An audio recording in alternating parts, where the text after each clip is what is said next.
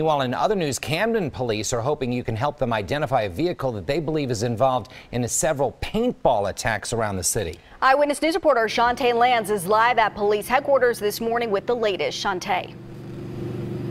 Yeah, Jan and Jim, police have two leads right now. That's an image of the possible getaway vehicle as well as a license plate number. Take a look at your screen. Police need your help identifying, specifically finding this car. It's a green Chevrolet Lumina.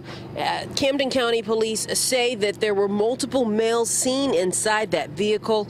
This is all surrounding at least two paintball shootings in Camden over the last few days. The first happened on Sunday around 1 a.m. at 15 North 7th Street. Police say two males approached a male victim who was walking down the street and fired multiple paintballs at him. The second attack happened Monday morning around 6 near Broadway and Jackson Street. This time there was a female victim. The female who was walking reported that several unknown male suspects in a vehicle fired paintballs at her and other people. She says minutes later she witnessed people from the same car firing paintballs near Broadway and Everett Street. That vehicle again is a green four-door Chevy Lumina.